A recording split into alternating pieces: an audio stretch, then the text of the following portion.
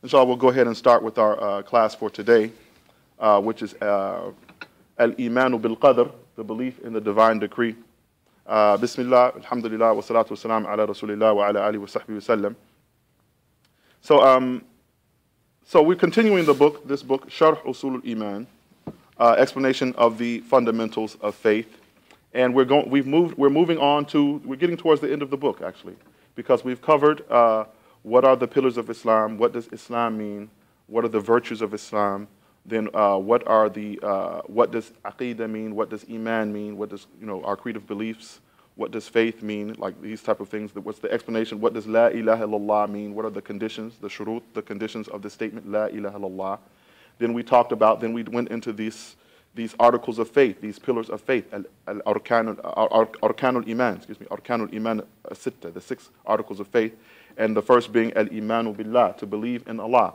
And we discussed that belief in Allah includes 4 things. It includes the belief that Allah exists first and foremost, and then also that we believe in the tawheed of Allah's uluhiyyah, His right of being worshipped alone, and the tawheed of Allah's rububiyyah, that Allah is the Lord of all that exists. He creates everything. He created everything that exists. He owns everything that exists, and He controls the affairs of everything that exists. And Tawheed al-Asma'i wa Sifat, that Allah has beautiful names and perfect attributes that He does not share with His creatures. His creatures are not like Him or similar to Him in His attributes and qualities.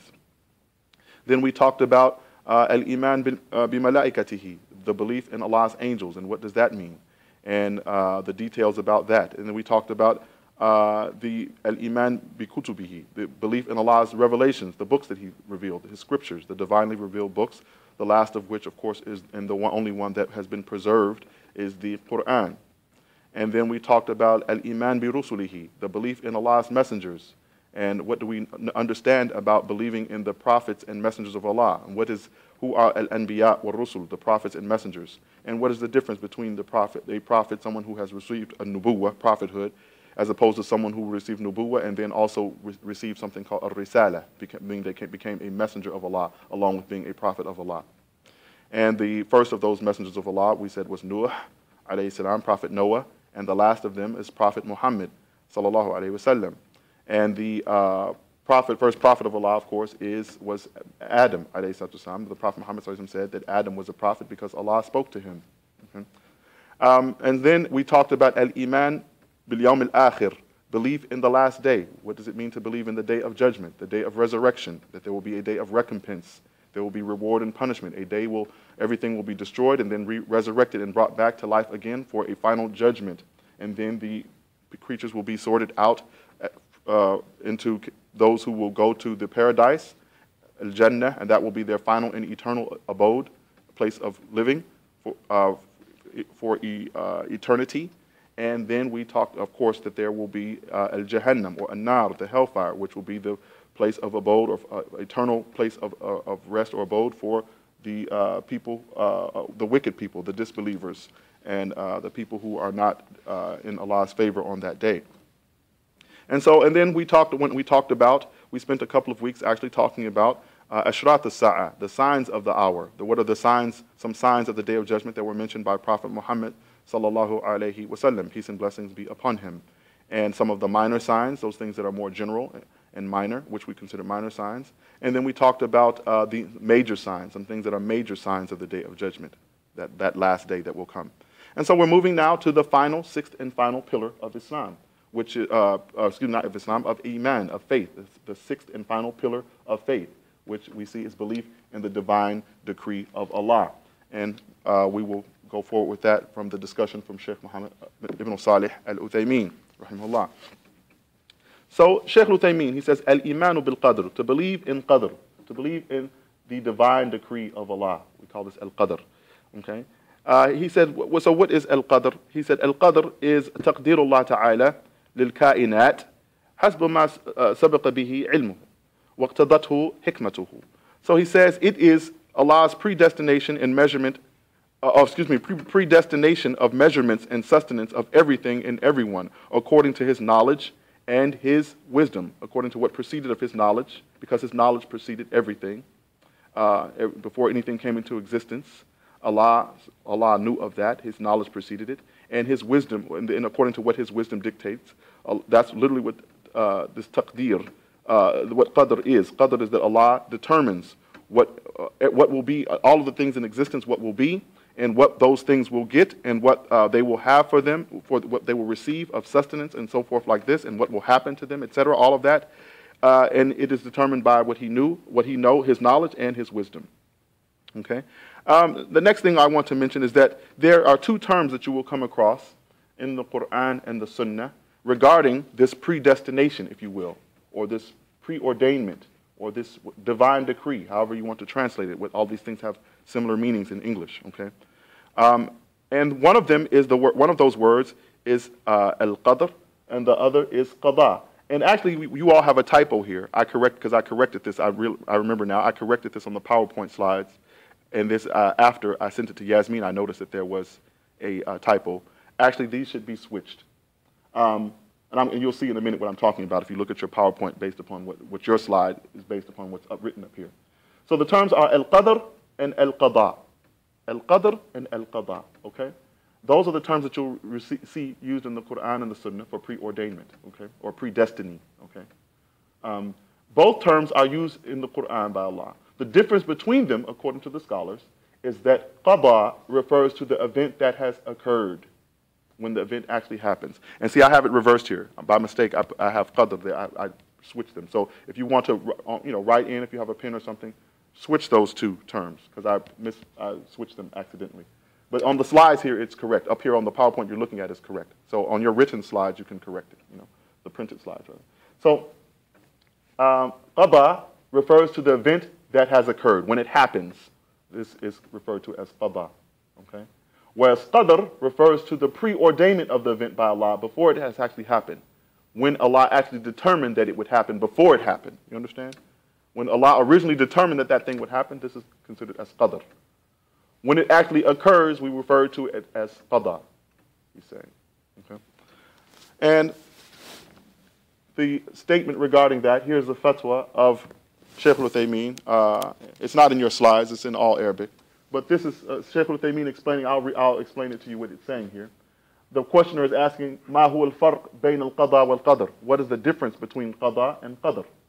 And so they're asking the same Shaykh Uthaymeen. Okay, this is taken from a book of his, Majmu' Fatawa wa Rasail, Fadilat Shaykh Muhammad bin Saalih Uthaymeen. That's the reference.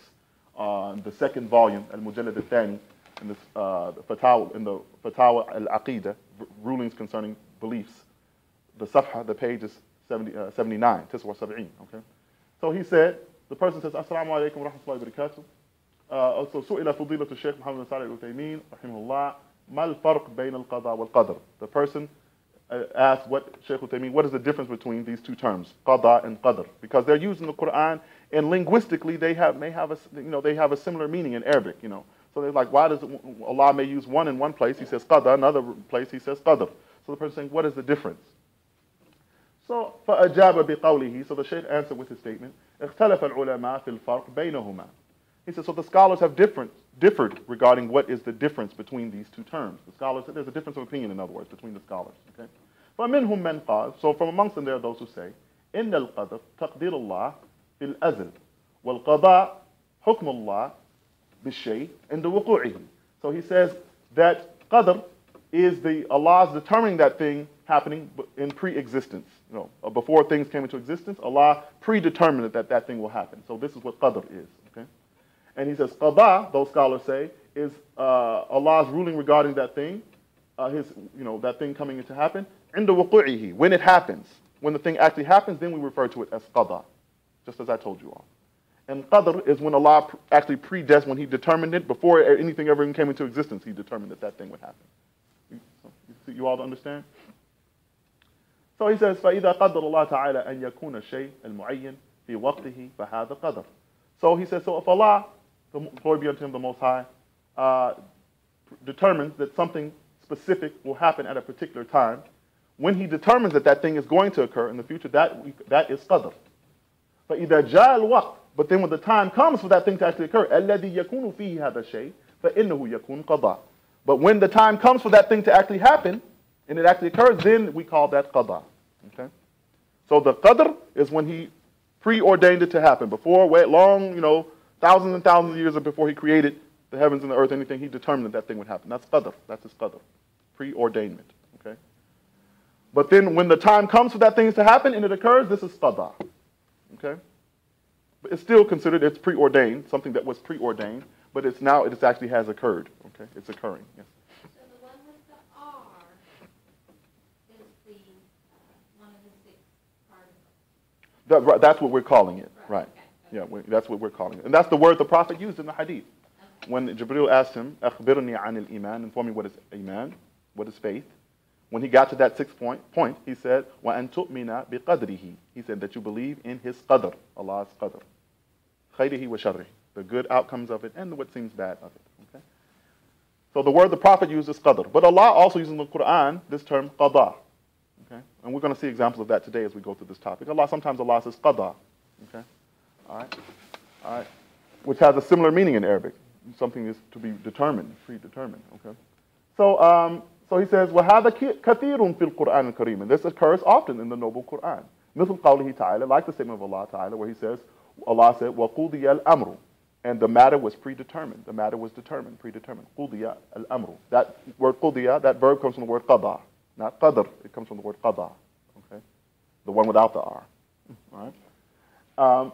And that's in Surah Yusuf, verse 41, if you want to look it up. The next is, and also he says, وَقَوْلُهُ, in Allah's statement, for example, وَاللَّهُ يَقْضِي بِالْحَقِّ.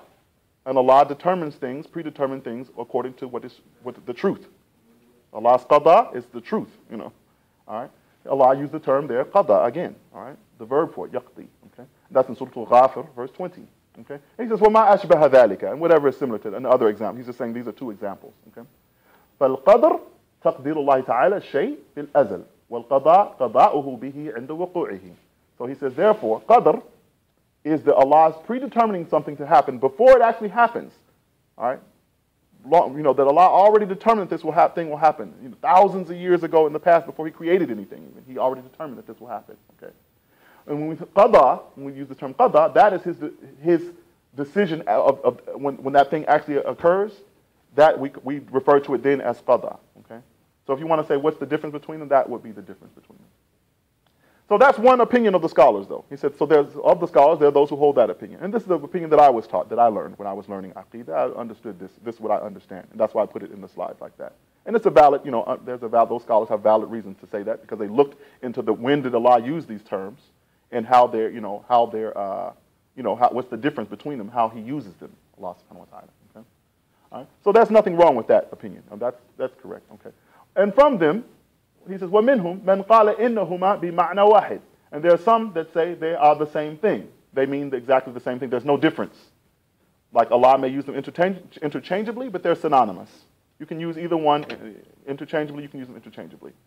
But the strongest opinion, the correct view, الراجح, he says the correct opinion, أَنَّهُمَا, that these two things, if they come together, جَمِيعًا, if they come collective, we're using them in the same topic.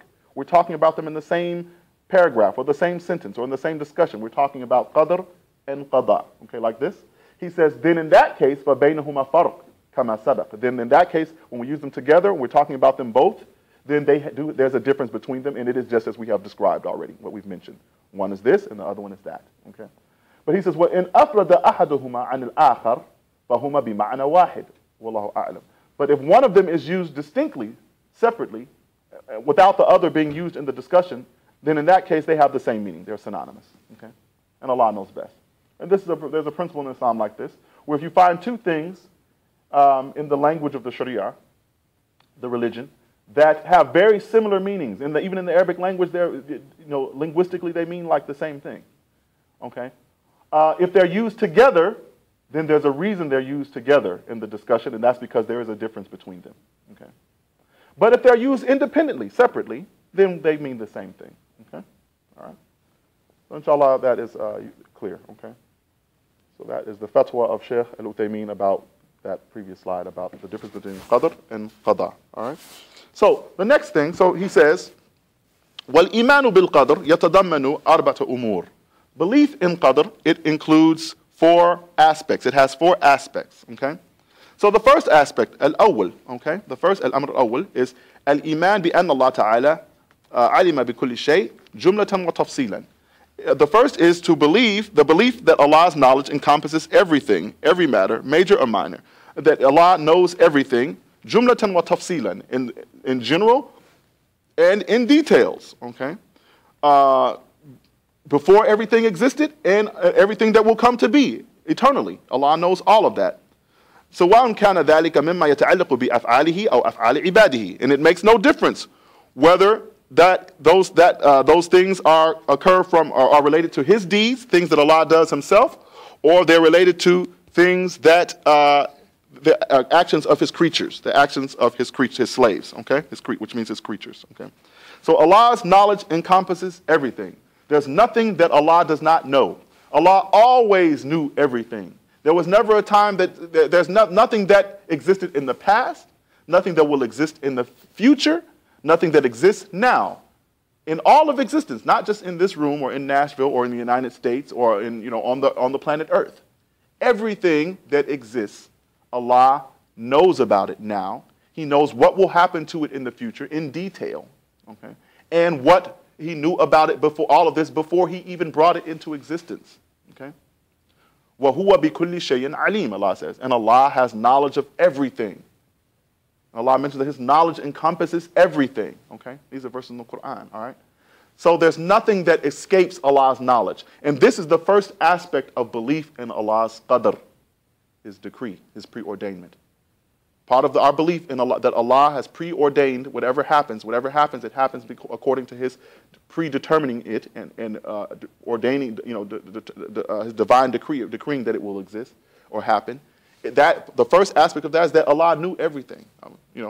Allah, and He always has known everything. There never was a time that He didn't know everything. All right. And so then the next aspect, الثاني, the second aspect of belief in Allah's divine decree, is al-Imaan بأن الله كتب ذلك في اللوح المحفوظ.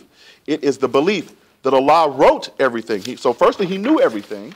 And secondly, we want to understand that Allah wrote everything, okay, in a book that He has kept with Him, and it's called al-Lawh al-Mahfuz, which means the preserved tablet, okay? Okay, and so He says, for example, there's a verse in the Quran, أَلَمْ تَعْلَمْ أَنَّ اللَّهَ يَعْلَمُ مَا فِي السَّمَاءِ وَالْأَرْضِ إِنَّ ذَلِكَ فِي كِتَابٍ إِنَّ ذَلِكَ عَلَى اللَّهِ يَسِيرٌ. Allah says, do you not know that Allah knows all that is in the heaven and on the earth? Verily, it is all in the book, which is talking about al-Lawh al-Mahfuz, the preserved tablet that Allah has kept with Him. Verily that, إِنَّ ذَلِكَ عَلَى اللَّهِ يَسِيرٌ. Verily that is something easy for Allah, okay? This is the 22nd chapter of the Quran, verse 70. Yes, this book, Al-Lawh al-Mahfuz, is not the Quran. Very good point. Al-Lawh al-Mahfuz, this book that Allah has preserved with Him, that Allah calls in the Quran, Al-Lawh al-Mahfuz. Okay? This is not the Quran. The Quran came from that book. That book is the book of all that will be. That book is the book of existence. Okay? And so that book contains everything that would be. So the Quran was taken from that book. Allah, Jibreel, that book, the Quran, was in Al-Lawh al-Mahfuz, written in Al-Lawh al-Mahfuz, and Jibreel took those verses and descended with them to Prophet Muhammad ﷺ and recited them to Prophet Muhammad ﷺ. Okay. And another point about this, since you mentioned it, there's a verse in the Quran where Allah says, وَلَا يَمَسُّهُ إِلَّا الْمُطَهَّرُونَ, that none should touch it except for those who are pure. Okay.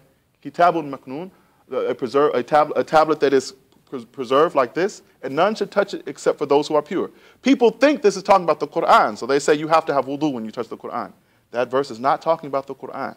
That verse is talking about Al-Lawh al-Mahfuz, the preserved tablet. And those mutahharun are the al-malaika, the angels. It's not talking about the Quran and you have to have wudu before you touch the Quran. That's not what the verse is talking about, according to the scholars of tafsir of the past, okay, of the Salaf, okay, the great imams of tafsir of the past. It does not mean that verse does not mean the Quran. It's not a proof that you can't touch the Quran unless you have wudu. Right? Next, he brings a hadith that is in the Sahih Muslim. This hadith collection, Sahih Muslim, on the authority of Abdullah ibn Amr ibn al-As, radiyallahu anhuma, may Allah be pleased with him and his father, that he said, سمعت رسول الله صلى الله عليه وسلم يقول, I heard the Messenger of Allah saying, كتب الله مقادر الخلائق قبل أن يخلق السماوات والأرض ب50,000 سنة. He said, I heard the Messenger of Allah saying, Allah wrote down, they translate as recorded, but Allah wrote, katab Allah, means Allah wrote down the preordained measurement of all matters that would be pertaining to creation, okay? Before he created the heavens and the earth, and it was 50,000 years before he created the heavens and the earth. Allah wrote this, okay? So everything that would be, all right, everything that would happen, everything that would occur, before Allah created anything, 50,000 years, khamsina alf sana, 50,000 years before Allah created anything of the heavens and the earth, he wrote this, those matters. The Prophet called it maqadir al-khala'iq, the predetermined, preordained things that would happen of pertaining to the creation. He wrote all of that 50,000 years before he created anything, okay, before of the heavens and the earth, okay. So this everything is written fi kitabin maknoon, you know, fi lawh al-mahfuz, in this preserved tablet, everything that would be, okay. Also, we can add along with this. There's an authentic hadith that is in the Sunan of Abi Dawood, I believe, where the Prophet ﷺ, he said, أَوَّلَ مَا خَلَقَ اللَّهُ الْقَلَمِ, the first thing that Allah created was the pen. وَقَالَ لَهُ أُكْتُبْ, Allah said to the pen, write. وَقَالَ مَا أَكْتُبْ يَا رَبِّ, and the pen said, what should I write, my Lord? فَقَالَ أُكْتُبْ مَا كَائِنَ إِلَى يَوْمِ الْقِيَامَةِ, and Allah told the pen, he said, write down whatever would be until the day of judgment. Okay. So this hadith proves that the first thing that Allah created was that qalam. It's called al-qalam, the pen. Okay. How is it and what is it like? We don't know. It's of the unseen matters. It's not something. It's not like this with, you know, big ink and stuff. It's a pen that Allah, a writing utensil that Allah created and used to write that in that lawh al-mahfuz, that preserved tablet. Okay, and that happened 50,000 years before the creation of the heavens and the earth. Allah commands it to. It writes according to the command of Allah, because Allah commanded uktub, write, and it said ma aktub. What should I write? Right, whatever will happen up until the day of judgment. Okay, all right. So the next thing, the third thing, الثالث, is al-Imaan bi anna jami' al-kainat la takun illa bi mashiyati Allah ta'ala. It is the belief that nothing, whether related to Allah's actions or the actions taken by His creatures, none of it can happen except for with Allah's permission, with Allah's will. Okay. And he brings a verse, and we'll go to the next slide, with Allah's permission. And he brings a verse where Allah subhanahu wa ta'ala said in the Quran, وَرَبُّكَ يَخْلُقُ مَا يَشَاءُ وَيَخْتَارُ. Your Lord creates whatever He wills and chooses. Okay, this is the 28th surah of the Quran, verse 68. وَقَالَ, and Allah says, وَيَفْعَلُ مَا يَشَاءُ. And Allah, He does whatever He wills, whatever He wishes. Surah 14th chapter of the Quran, verse 27. And another verse he says, where Allah says, وَهُوَ الَّذِي يُصَوِّرُكُمْ فِي الْأَرْحَامِ كَيْفَ يَشَاءُ. And Allah, it is He who shapes you in the wombs, meaning the wombs of your mother, as He pleases. كَيْفَ يَشَاءُ, however He wishes, however He wills. So this is talking about al-mashi'ah. This word is called al-mashi'ah, the will of Allah. Okay. So he says, and then also Allah said regarding فيما يتعلق بفعل المخلوقين, in reference to what relates to the actions of the creatures, the created creatures. لو شاء الله لسلطهم عليكم فلقاتلوكم. So Allah said, if Allah had willed, indeed He would have given. If Allah had willed, this we're talking about the Mashiach. لو شاء الله, if Allah had willed, okay, indeed He would have given them, meaning your enemies, power over you, and they would have fought you. Okay, that's the 4th chapter of the Quran, verse 90. And then He says, Allah says, وَلَوْ شَاءَ اللَّهُ مَا فَعَلُوهُ فَذَرْهُمْ وَمَا يَفْتَرُونَ. Allah says, and if Allah had willed, they would not have done so. So leave them alone with their fabrications. Okay. So all these are talking about Allah's will. And notice we say, MashaAllah. Okay. When we say MashaAllah, insha'Allah. Okay. Allah said in the Quran, لا تقول إني فاعل ذلك غدا إلا إن شاء الله. Do not say in Surah Al-Kahf, do not say I'm going to do something tomorrow, except for that you say if Allah wills. Insha'Allah. So Muslims we say insha'Allah. The Prophet ﷺ, he used to say, Ma sha'Allahu ka'in wa ma lam yasha lam yakun. Whatever Allah wills will be, and whatever He doesn't will, it won't happen. Okay? So everything is according to the Mashi'ah, the will of Allah subhanahu wa ta'ala. This is part of Allah's decree, that nothing happens except for that Allah wills it. Okay? Okay. And also, we can add in this discussion, there's another word that is used, al-irada. Okay? Irada, which means what Allah wants. Okay? Allah says, fa'alun lima yurid. Allah does whatever He wants to do. Fa'alun lima yurid. He does whatever He wants to do. Okay? So we have these two terms, al-irada and al-mashi'ah. Mashi'a, we translate this to mean like what he wills, what he wishes to happen, what he wills. And irada is what he wants. Nothing happens unless he wants that thing to happen. Okay. So these are things to note, to pay note or pay attention to regarding this matter. Okay. So the next thing, the fourth aspect of belief in Allah's decree is al-Iman bi anna jami' al-kainat makhluqah lillahi ta'ala bidawatiha wa sifatiha wa harakatiha. Is that we believe, the belief that Allah created all of the creation and all what they possess of attributes and all of their actions. So it's talking about the matter of his creating, okay? That whatever exists, whatever happens, it is of his creation, okay? It is of his creation, all right? Because whatever comes to be, that's also part of the decree. Whatever happens also includes whatever comes into existence, okay? So whatever comes into existence, Allah created that. Nothing comes into existence except for Allah created it, okay? Whether we perceive it to be good or bad, you know. Whether it's something good or bad, or, you know, this is a bad person, it's an evil guy, that's Napoleon, Hitler, whatever.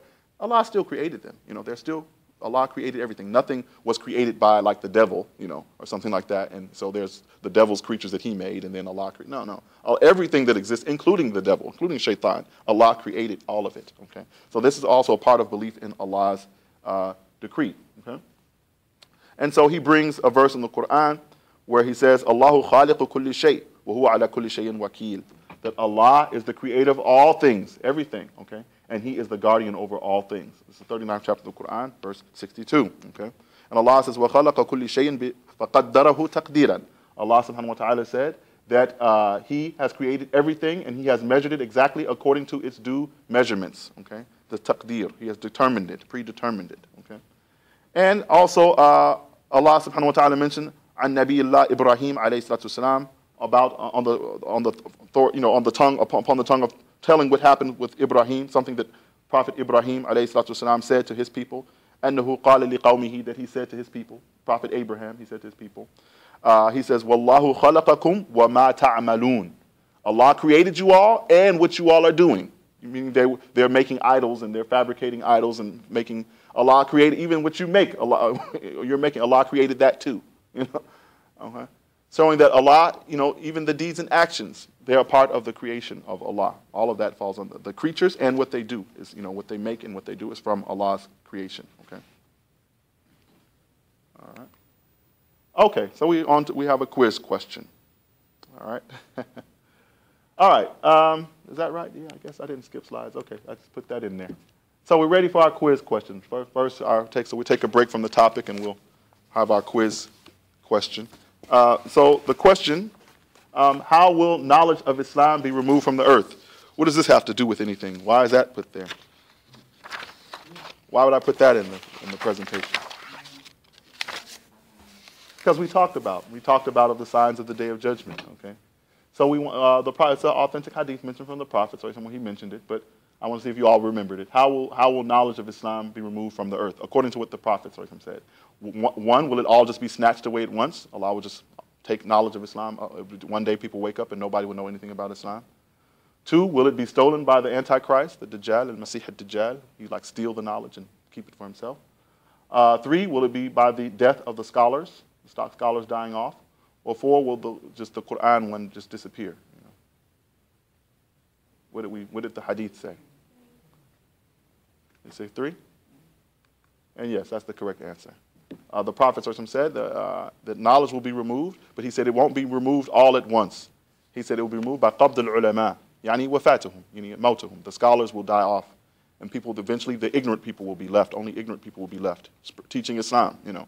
And others will go to them asking them questions, and they will give them fatawa, religious rulings, verdicts and stuff, you know, explain Islam to them based upon their ignorance. And they themselves will be astray, and the Prophet said, and they will lead others astray as well, you know, besides them.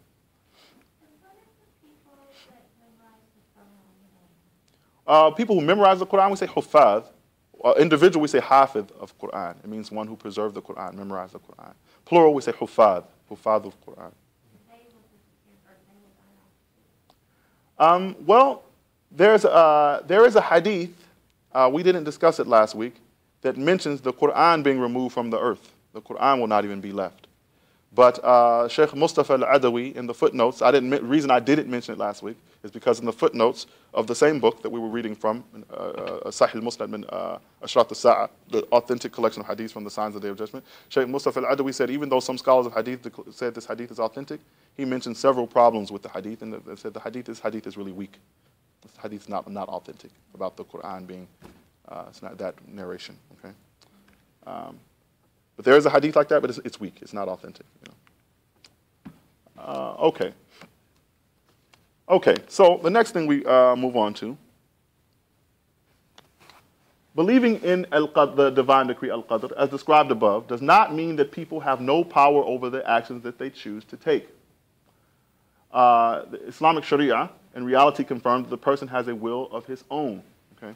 So what I want to point out here is that some people, and we'll talk about it more towards the end of the lecture, they use the qadr as an excuse to commit bad acts. Okay, say, well, I had no power over it. You know, this is the qadr. Allah decreed that this would happen. Okay, well, brother, you should stop smoking heroin. Well, you know, Allah decreed this for me. He must have wanted me to smoke heroin. You know?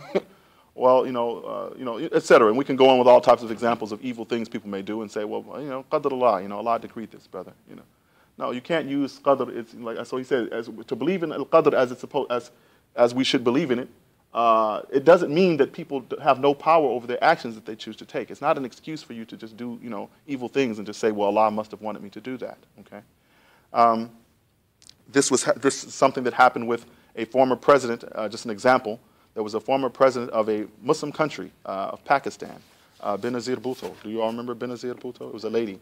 Okay, she was the president of Pakistan some years ago. She was eventually assassinated. She was in a, I'm sorry, say it again. Oh, she did? Really? Wow. Get out of here. What year was it? I want to say I remember it. What year? Was it in the 90s or something like this? I want to say I remember she came. Yeah, something like that. Yeah, I think I remember something like this. I don't know if I was living here at the time, but I remember something like that. So, so she was in a news interview.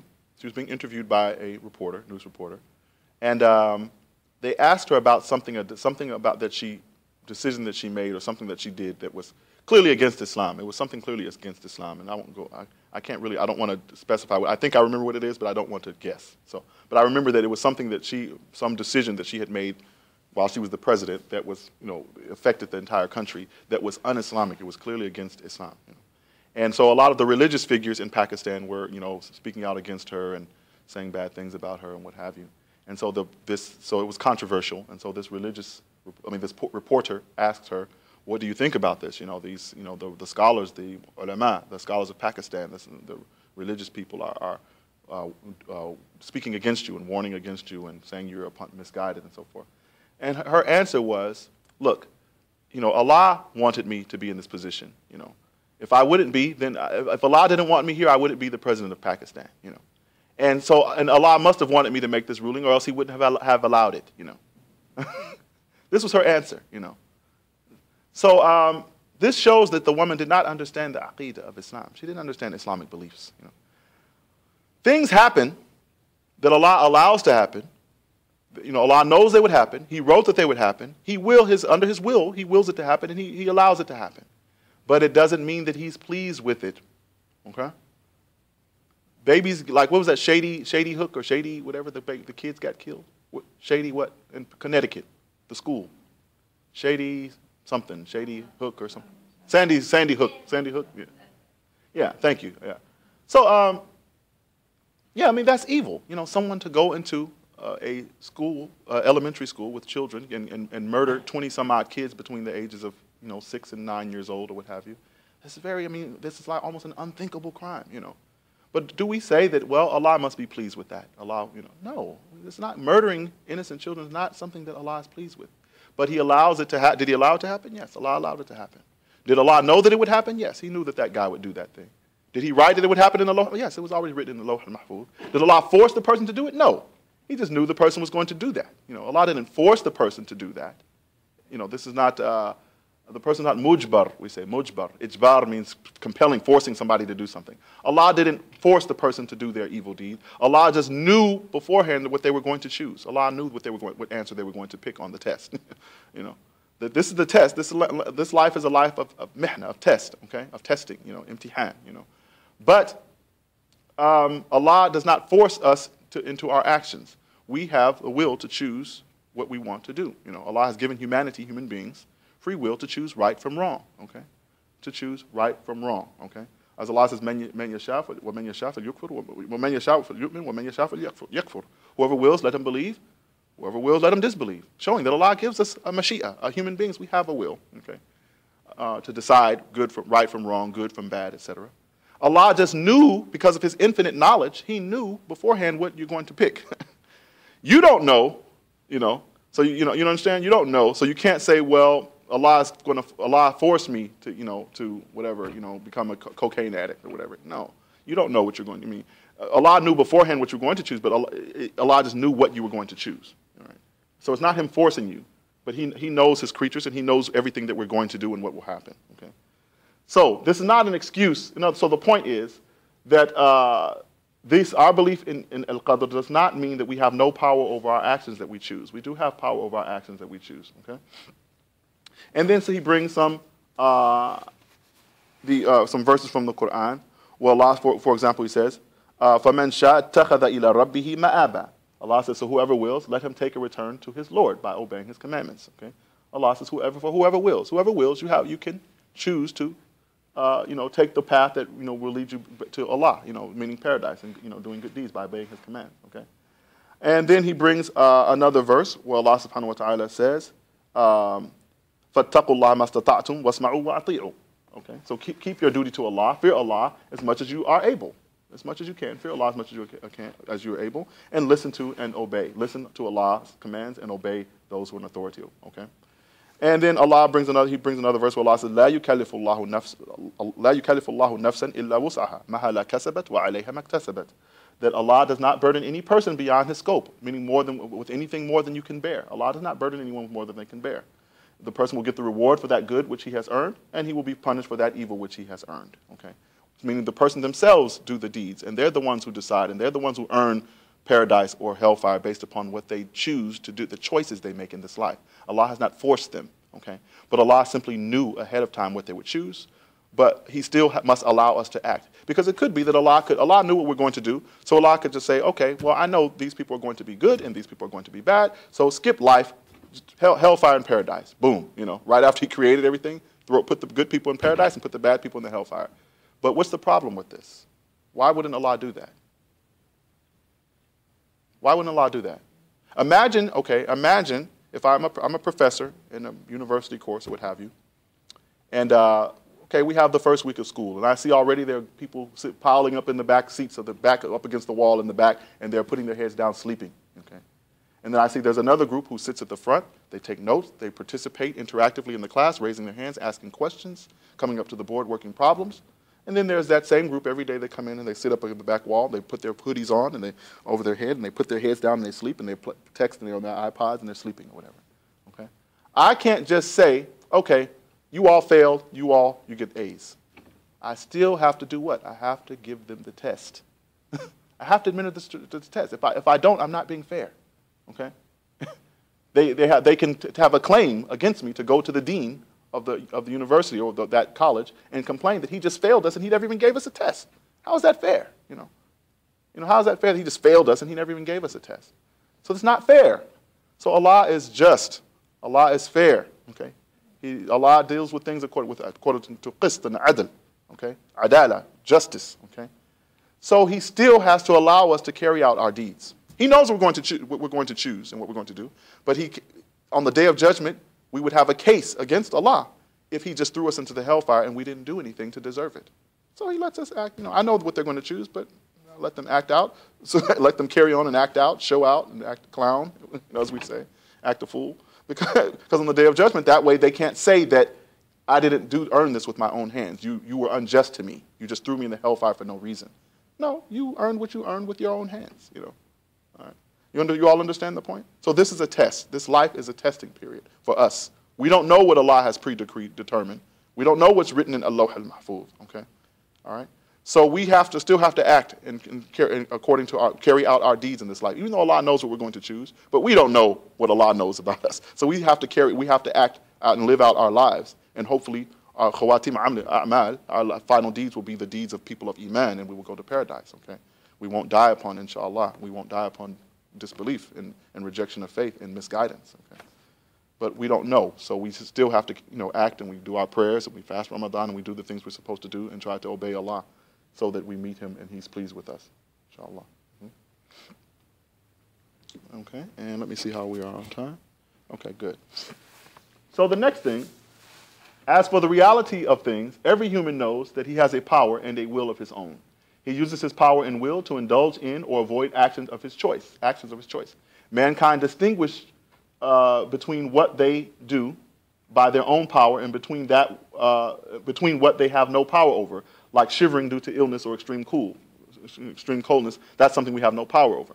Your heart beating, something you have no power over. Your lungs exchanging carbon dioxide and gas in the alveolar sacs in your lungs, you have no power over that. Okay, but there are things that we do have power over. So we distinguish between those things that we can control and those things we can't control. However, the power and will of mankind is under the control of Allah's will and power. Okay. And so he brings a verse from the Quran in Surah 81, verses 28 through 29, where it says, "To whomsoever among you who wills to walk straight, and you will not unless it be that Allah wills, the Lord of all the worlds." Okay. Well, Allah says, "Liman sha'a minkum an yastaqim wa ma tasha'una illa an yasha'Allahu Rabbul Alameen." Excuse me, Rabbul Alameen. So in this, Allah is saying, "Liman sha'a minkum an yastaqim." So this is guidance for those amongst you who will to walk straight, meaning to follow the straight path. Mustaqim, yani sirat al-mustaqim, the path that is straight. That we in Surah Al-Fatiha we say, "Ihdina sirat al-mustaqim." Guide us to the path that is straight, Allah. Guide us to the straight path. So he's talking about that straight path. So this guidance, this book, this Quran, this revelation is a guidance. This Islam is a guidance for whoever wills amongst you to follow this path that is straight, the straight path. Okay. And Allah says, وَمَا تَشَاءُونَ إِلَّا أَن يَشَاءَ اللَّهُ رَبُّ الْعَالَمِينَ. And you all do not will except unless that Allah has already willed, and He is the Lord of all that exists. So meaning that even our will, Allah, that is still also under the tahta mashiyatillah. It's under the will of Allah. Okay, Allah has already, because remember we said in the beginning of those four aspects of qadr, belief in qadr, of them is that whatever happens is according to Allah's will. Okay, so we do have a will, some limited will within what we're able to control, but even that we only allowed to do what Allah wills and lets us do. Okay, all right. So we choose, but even what we choose, even that is according to what Allah has allowed us to do. Okay. So the universe is Allah's property, and nothing happens in His kingdom without His knowledge and without His permission. Okay. So that's something to understand. All right. Okay. Quiz question, and with this we'll take a break because it's the top of the hour. So of the major signs of the Day of Judgment are all of the following except. Of the major signs of the Day of Judgment are all of the following except. Okay, this is one of those except questions. Okay. The sun rising from the west. So you have to be careful, think carefully, because it's an except. So you're actually going to be picking the thing that is not correct. You get it? All right. The coming out of the Antichrist, who is a Dajjal, Dajjal. The splitting of the Red Sea. The return of Isa ibn Maryam, the son of Mary. And the three major earthquakes. So which one of those is not a sign of the major signs of al-Ashrat al-Kubra, the major signs of the hour, of the final hour? Do I hear C and D? Okay, C, splitting of the Red Sea. That's a major sign of the Day of Judgment? Okay, all right. So that would be our answer then, if it's not. Remember, we're picking the wrong answer. We're picking the wrong answer. Which one is not a sign of the Day of Judgment? Okay. Of the major signs of the Day of Judgment. And that's correct. C is the correct answer. It's not a major sign of the Day of Judgment. That happened with Nabi Musa. That happened with the Messenger of Allah, Musa alayhi salam. Allah told him to strike the sea with his asa, his staff, and it split, like this. And according to authentic narration from Abdullah ibn Abbas, I don't know if you all knew this, radiallahu anhuma, it didn't just split in one place. It split in 12 places, one for each of the tribes of Israel. It wasn't just like, how the Christians understand it to be in the Bible, that it just split in one place. It split in 12 places, according to the tafsir of Ibn Abbas of this verse, the Prophet's companion Ibn Abbas. And he only knew that, and we accepted it as being authentic because how could Ibn Abbas know that? How could Ibn Abbas know that this happened with Musa? The Prophet had to have told him that. Ibn Abbas didn't meet Musa. Only way Ibn Abbas could speak about something that's of the ghaib for him, it's of the unseen for him, like that, with that type of authority, is that he heard it from the Messenger of Allah. Okay? All right. So anytime we have an authentic narration from one of the companions, the Prophet's companions, and it's about something that they did not witness or it's of the unseen matters, then that means that they got it from the Prophet or something. They would not just make up something, of the unseen or something that they did not experience, except for the Prophet told them that. Okay, all right. So it has even though it's it has the hukm of being marfu', we say. It has the ruling that it is really from the Prophet, even though it reaches back to this companion. If it's about an unseen matter and it's authentic back to him, then we know the Sahaba wouldn't just lie on Allah or make up things about Islam. Okay. All right. Okay. So inshallah, we'll save this. We'll take a break now for about 10 minutes or so, and we'll come back and we'll conclude. I'm going to try to finish by 11:40.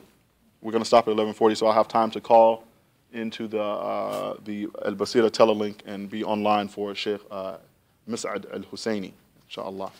Okay, so we'll start with that. Subhanakallahumma wa bihamdika wa ashhadu an la ilaha illa anta astaghfiruka wa atubu ilayk.